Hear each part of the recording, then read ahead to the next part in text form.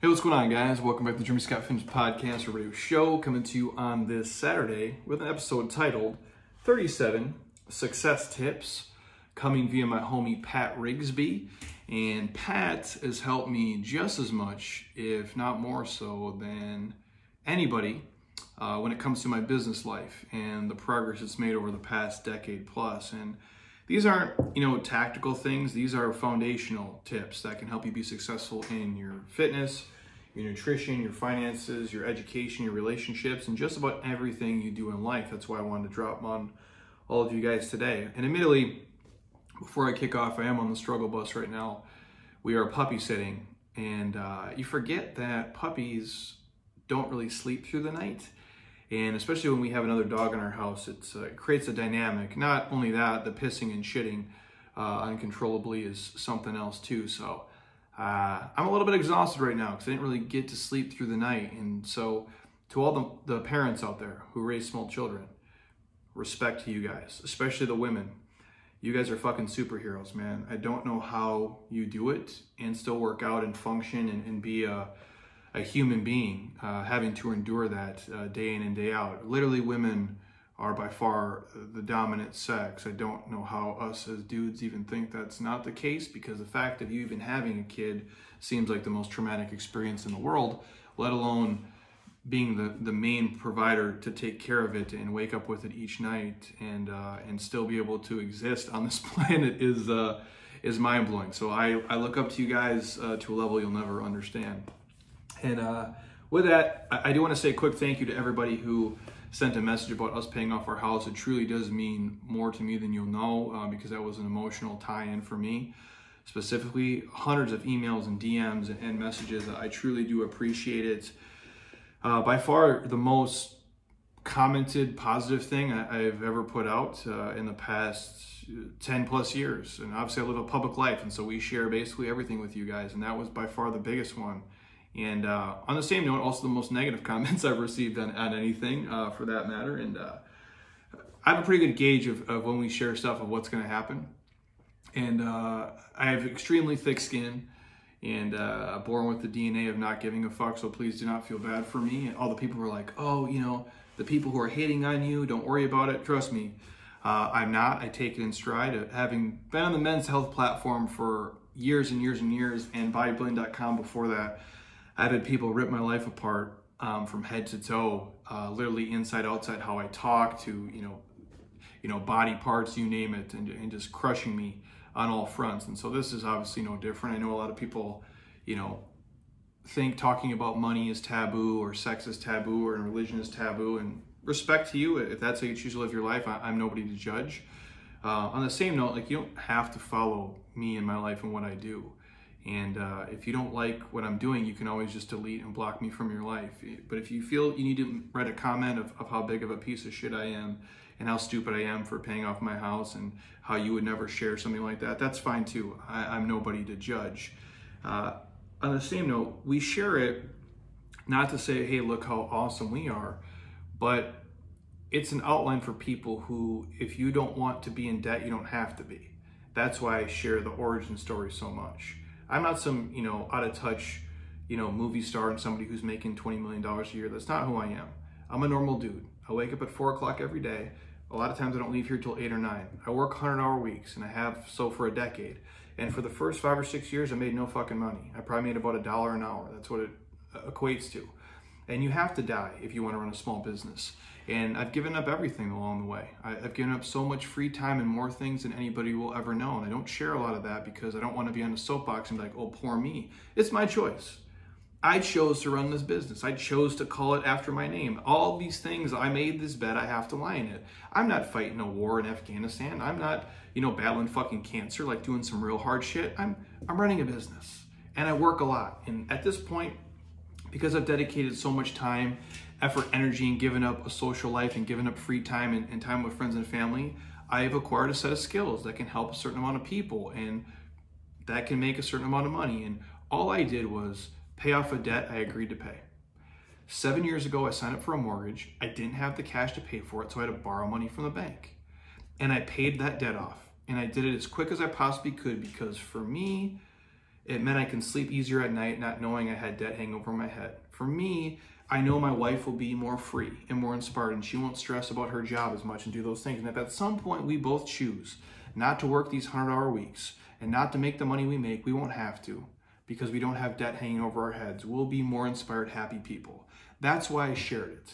And for all the people who are like, you're such a fucking idiot, you could have took that money and invested it and made more money doing this. Look, I'm a smart enough kid. I'm around people way smarter than me every single day. I have advisors and people in my corner who I can bounce things off of when I want to. It's not about that. It's about living a less stress-free life. And sharing it is about saying, hey, if you grew up like I did, sleeping on a fucking bunk bed, broke as shit, having your grandpa having to bring food over to your house so you and your sister can fucking eat, being dead broke your whole life, starting something from the ground up, building it to this. If you can be dead ass broke 10 years ago and grow up with no money and nothing, you can get to the point that I'm at today. And well, Jeremy, I could never do it as fast as you. You don't have to.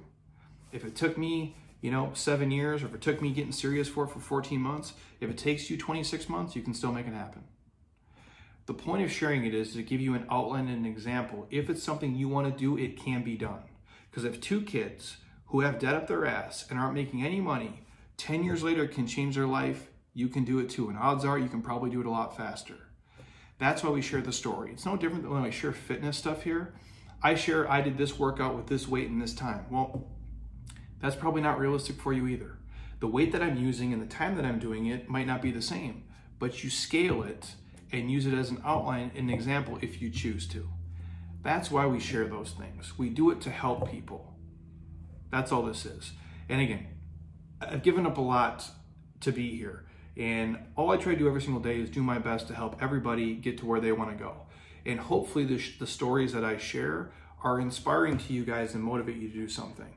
That's all they're meant for. I don't need another pat on the fucking back. I got plenty of them along the way. I'm okay. And I share the thing about, people being overly critical. I know a lot of you guys will read the comments and be like, I can't believe people are so mean.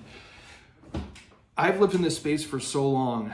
If you think those are negative things, you have no idea the amount of shit that we really get every single day. The amount of things that come into my inbox of people telling me how much they fucking hate me, right? That's why, again, we keep a threat folder both here in the files and on our computer in case I go missing someday, because if somebody comes to murder me and I become a Dateline episode, hopefully I can make it a little bit easier for the police and they can turn it to a Netflix documentary and hopefully my wife gets the money or whatever it is. But all jokes aside from that, us public people on the internet receive so much negative shit from people. It's beyond belief. And I'm going to share this really quick and then we'll get to the podcast. Emily Skye, if you guys follow her on Instagram, Emily is ridiculously popular. I think the time I met Emily, I think she had like 12 million people on Facebook following her. I had no idea who she was at the time. We're in Palm Springs just chatting back and forth, and actually filmed a series for Men's Health out there together with the Reebok team. So she was there, I was there, and she's uber popular, from Australia. Beautiful. She's a mom. She's about to have her second kid. Beautiful girl, super nice. I don't have a bad thing to say about her. Seeing her in person and watching her stuff, evolve over the years. And she shared a post on Instagram a couple of days ago that she got in her DMs. It's just her taking like a side shot of her baby and her giant pregnant belly. And the comment was, I hope your baby dies. And then see who's going to come post these quotes. And that was the response she got. And the next one was, get over yourself, you fuck. And so somebody wrote that. Somebody wrote, I hope your baby dies. Get over yourself, you fuck. Now, she's a human being. She is a kid. I followed her for a long time. There's nothing that she posts that's controversial. There's nothing that she's saying that would offend anybody. And even if there was, there's no place for that. So just know messages like that, that's not the first message like that she's gotten, and I'm sure it won't be the last. And these are the kind of things that we get on a daily or weekly basis from people who just hate us because I don't know what it is. And so the takeaway is don't feel bad for me. And understand this stuff does happen all the time. And maybe it's a thing with social media. I don't know how to control it or fix it, but just know it does go on and it does exist. And for some reason, behind a phone and in certain apps, people like to, the keyboard warriors like to comment and say things and drag people down. And so if you're a person out there who wants to start a business, or you want to share your story about, losing weight or being debt free or your religion or whatever you want to share, understand there's always going to be people who talk shit and say things and feel like you shouldn't share it, you shouldn't talk about it, and you shouldn't be putting that out there.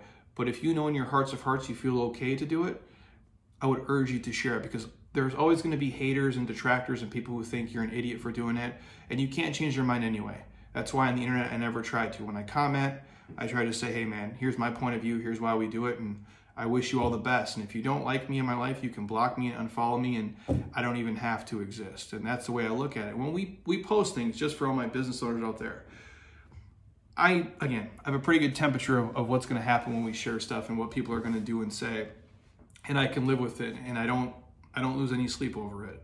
I look at what we do kind of like Amazon, right? When I go buy a product on Amazon, I look, how many reviews does it have? It has 5,000 reviews, and almost all of them are 5 stars, but of the 5,000 reviews, 800 of them are people saying it sucks shit.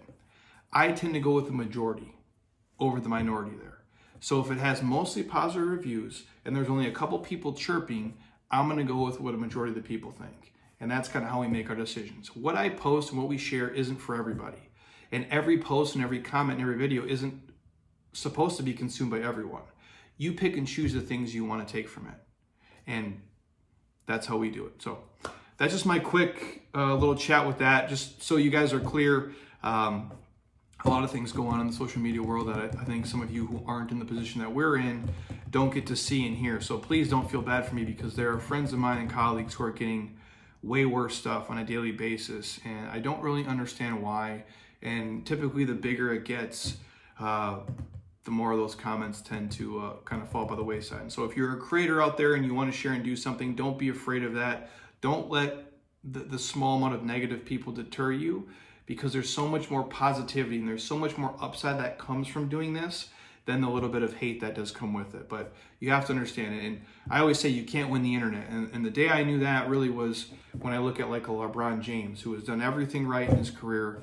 There's really not a bad thing you can say about the guy. And he's the most criticized athlete of all time, hands down. And so if LeBron's going to get crushed, I got no fucking chance in this world. So with that said, we're going to talk real quick on 37 success tips, which I believe, again, these are foundational things you guys can take with you and apply to every area of your life. If you run a business, if you're in a company trying to climb the corporate ladder, if you're trying to get better with your eating, your training, or just overall be a better human, these are for you. So without further delay, number 1, treat others the way you want to be treated.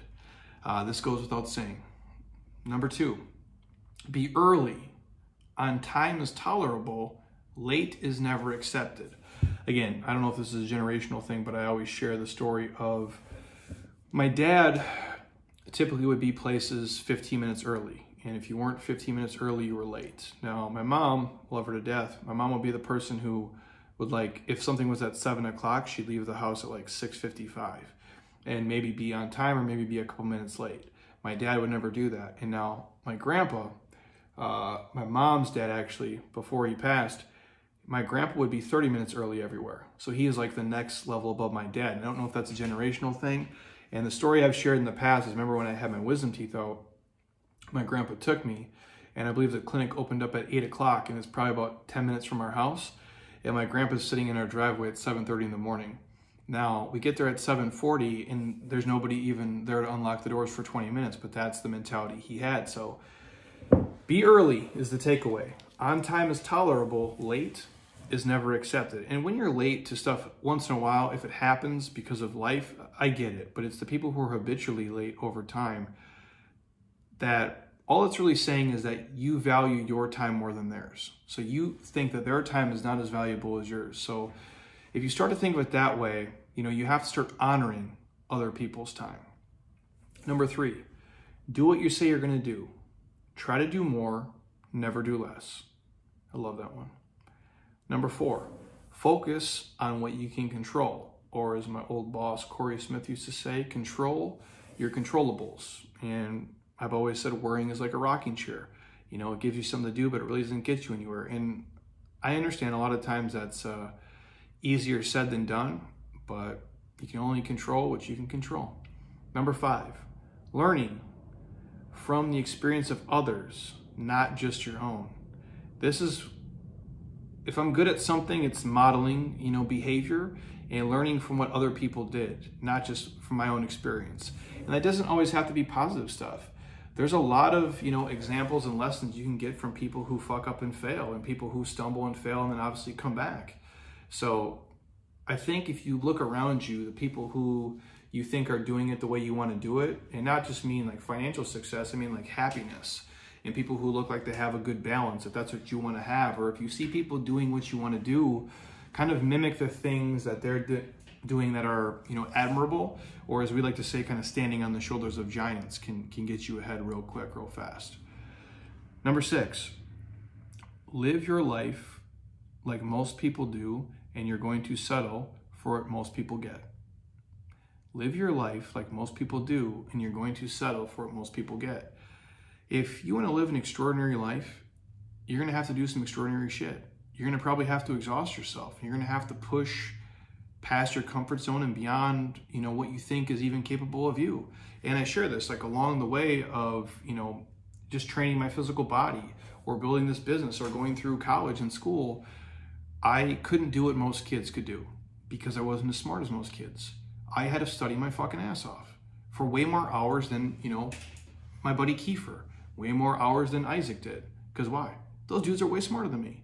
They're naturally just smarter humans. I don't know what it is, book smarts, they just get stuff that I don't. And I would have to read and memorize and drag my ass to the math tutor and sit there all night and just read over the same materials 100 times, where they could bullshit it for 20 minutes and get better grades than me. So you have to understand who you are. I think obviously playing to your strengths, but if you do what most people do, you'll get what most people get. And if you're okay with that, then that's fine. I'm not judging anybody. If you want to be the average of every American, then by all means do it. But if you want to be beyond that, you can't just do what they do. So if the average person makes $46,000 a year and is 40 pounds overweight, and they also, sit and binge watch Netflix for 14 hours every weekend and eat and drink like shit, that's where you're going to be at. But if you want to do something beyond that, if you change the daily habits, you can get there. Number 7, trying isn't enough. It's an excuse. Either you're doing something or you're not. Now, I'm all a fan of, giving, your best effort. And in a lot of things, we say in the business world, you get paid for done, right? And it's like, well, I tried to do my mobility today. No, you either did 10 minutes of mobility or you didn't. Well, I tried to eat right today. No. You either did eat well or you ate like shit. There's no in between. That's kind of how I look at everything. You get paid for done. And you can try, quote unquote, all you want, but at the end of the day, you didn't try to brush your teeth. You didn't try to wipe your ass. You didn't try to put your clothes on. You did it. Simple takeaway. Number 8, you never fail until you quit trying. I truly believe this, and it's one of the simplest things there is. And I guess the way I look at it, you can quit anytime. You can always quit. But it's the people who don't and just kind of keep going and are diligent and stubborn and keep putting in the work that the awesome things tend to happen. And I always looked at it like this. Obviously, there's things that you might start and you're just completely terrible at, but you have to give something a certain amount of time. It's why you can't just jump from diet to diet week after week. It's why you can't try an exercise program for 20 days and then just punt it. You have to give it a decent amount of time and let it run its course. And even if you do something and it doesn't work out, it's a learning experience and something you can improve on the next time. And to me, real failure is people who just quit and oh, this doesn't work for me, I'm just going to give up. And I look at health and fitness and eating in that light, like, well, Jeremy, this program didn't work for me, and tracking macros didn't work for me, so I'm just going to quit. I'm like, well, quit and do what? Eat like shit the rest of your life? Be active the rest of your life? How's it going to roll that way? Not very well. Number 9, if you want to achieve something, write it down. I'm a huge fan of this. There's a lot of the personal development stuff I might not subscribe to. I'm not a huge affirmation guy. A lot of things I think are kind of hokey, and sometimes I think they're bullshit. But the writing things down is real. Every goal I've ever had in life, I've written it down. And I've written myself several notes over the years, both just tactical business stuff, personal stuff with my wife, relationships, places we've wanted to travel, goals we've wanted to achieve, and they all come true. And when you can see something staring you in the face over and over and over again, if nothing else, it kind of sinks in the brain and sets as a reminder of this is something that is important to you. And if you have to walk by it, we put it on a refrigerator at home. I post, if you guys see my desk on YouTube right now, I have like 1 million Post-its like up in my office that I constantly am looking at and seeing, and they're just reminders of things I want to get done. That's why I'm a huge fan of inspirational quotes posted over on walls and just listening to certain audiobooks and certain podcasts to put me in the right mindset to keep going. And if you see it often enough, even if at first doesn't mean much, you do that shit for 6 months or a year, it starts to sink in. Number 10, make your goals specific and measurable. The more specific you are, the more quickly you are able to achieve them. So if it's like, hey, I want to lose 52 pounds, in how long? 12 months, 18 months, 24 months. You want to pay off your house. You want to get a degree. You want to start a business. You want to write a book. You want to travel the world. You know, where do you want to travel to? What kind of book do you want to write? How long is it going to be? You know, what is the timeline on that? And even if you fall short of that, at least you set it out there. At least there's, again, I look at it this way. If your goal is to lose 52 pounds in a year and you failed miserably and you lost 37 pounds in the year, is that a failure? I don't think so. So again, they're just nice outlines and metrics. And again, if you're specific with those goals and you write them down, boom, now you're winning. Number 11, plan every day. Success isn't an accident. I think this goes for how you spend your money, how you spend your time, the food you're going to put in your body, the workout that you're going to do, and just kind of allotting what are the most important things you need to get done every single day. And one of the hacks I do, which I've shared before, is every night before I go to sleep, I write it down. I have a little Word document that I type out kind of what my day will look like. Obviously, we have a schedule here of what we run by, but I also will do little hand notes of things, big rocks, little rocks, of what I want to get done and what I have to get done. So what are the things that are non-negotiable today, and what are the things that could maybe slide to the next day? But I map out the day. And I'll say this, I try to make the most of every free minute here, and that's what running a small business is. And that's, you know, why people who will, you know, sometimes say things like, oh, well, it's easy for you. No. At a normal job, if you work for a giant company, you can probably fuck around 10 hours of the week. So if you work 40 hours, you're really only working probably 30 hours because you're going to bullshit on social media and scroll around ESPN or CNN or whatever you're looking at, or bullshitting with your friends or taking a little bit longer lunch. You're going to get the same paycheck either way. I know people who work corporate jobs who can basically punt a whole day or go do 3 hours of yoga and still get paid the same money, or be at their desk just fucking around not doing much and they get the same paycheck. It doesn't work like that for me in this life. I can't waste those minutes, because if I'm not doing something to move the needle forward, I'm for surely rolling backwards. And if I don't care about it and I'm not leading from the front, Jacob and Monica and Matt and them, they're not going to give a shit either. Why are they going to work harder than the guy who's the boss is going to work? They just won't. But if I lead from the front and I set the example, they'll work hard too. So I plan every single day. And even if we're here with groups of people, if I have 12 free minutes in between a group, I'm on DM returns, I'm on email returns, I'm getting some stuff filed, I'm doing as much as I can with every free minute. And I plan that out to try not to waste 12 minutes here, 9 minutes here, 14 minutes here. Those little minutes compound over time and add up to be hours and days and weeks over the course of the year. That's how you really start to success hack. Number 12, write out tomorrow's plan the night before and review it throughout the course of the day. Again, like I just shared. I probably honestly learned that from Pat, but I just always found it to be a super useful tip. That way I don't wake up and be like, oh, what am I supposed to do today? Because I don't have a boss, and there's no book in this life of how to do it right and what to do it and when to do it. So I basically just make it up as I go. But I find if I have some semblance of an outline the evening before, I tend to do better the next day, as opposed to just like, oh, what do I do now? Building a routine and a schedule almost like a robot seems to be the best option for me. Number 13, if you want your business to be more successful, apply the 80-20 principle. Now, obviously in fitness, we talk about this a lot, like, you know, eating, right? And again, I'm not a huge, you know, it's not my religion to believe that, you know, eat good 80% of the time, eat like shit 20% of the time. But if you want to be more successful, you kind of have to apply that, where you're going to give this, you know, I guess perfect, ideal, max effort 80% of the time, and the other 20% of the time you're at least doing something.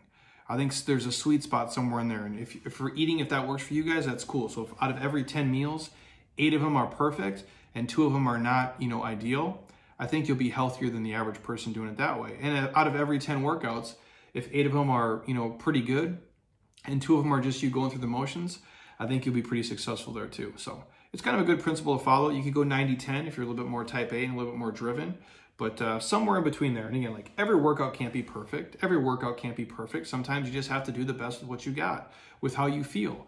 And I find the people who can do that are more successful than the people who completely just kind of punt it and tank it and give in when they don't have the optimal workout setting or the optimum eating setting. 14, discipline yourself. Focus your energy, your thoughts, and actions on the tasks at hand and eliminate useless distractions. That's a gem. Number 15, schedule everything, personal time too. Why wouldn't that be as important as an appointment with a client? And this is something we do at our house. We schedule date nights. We schedule time to watch a Netflix series. We schedule time to walk a dog. We schedule time to walk bikes. We schedule time to have sex. And we're not ashamed to share that. We're 2 super busy adults who have very demanding careers. And we have a lot of things going on with friends and family. And this business, can swallow me up if I let it. And so we schedule stuff like that, because if we don't, you find yourself in a rut, just kind of like going through the motions. And if there's one thing I like in life, it's sex for sure. So why would I not schedule that and make it an important part of my, daily or weekly routine, depending on how tired I am. And so I think that's important for you guys to do. And maybe just what we do at our house, we try to be really diligent about little things like, when we come home, give each other a kiss, do the same thing in the morning when you leave, texting each other nice things, leaving, nice little notes and messages, and just really being diligent with the habits and understanding like this, especially if you're married or in a relationship, this is the person that you want to be with. This is the person, they're in the foxhole with you every day. They're the only person that you're probably going to share all your stories and secrets with. This is the only person that can really, be there for you 24/7, 365. So treat them that way and schedule a time where you guys can be with just you guys together, or just be with your friends, or you schedule your time where you go to church or you go do whatever is important to you. I think that's vital. So we do so much of that at work, yet we don't do it in our personal life, which doesn't make any sense to me. Number 16, outsource, delegate, and eliminate things that provide a low return on your time and your business. I do this with everything. There's still a lot of stuff here that I have to do because it's my voice and it's me. And there's a lot of things I don't do here anymore. Like we have an AC and heating company that comes in and services our stuff. We have a plumbing company. We have a cleaning service. I don't do that. I'm not good at it. I suck at it. I hate it. These guys do it way better than me. And I can make way more money doing what I'm good at and let them do what they're good at. And it solves itself. It's the same thing about our house. Like we have a pool guy who comes and takes care of our pool. Doesn't cost that much. And at least that way I know it's going to be cleaned and the chemicals are right. That way I don't jump in it and have my skin melt off because I fucked it up along the way. So I think if you can outsource the things that you don't like and you're not great at in your life and it saves you time, it's all worth it. Same thing for your house. If you're in a financial position where you can have somebody come in and help you do, whether it's landscaping in Arizona is different. It's like in the Midwest, your grass goes to snow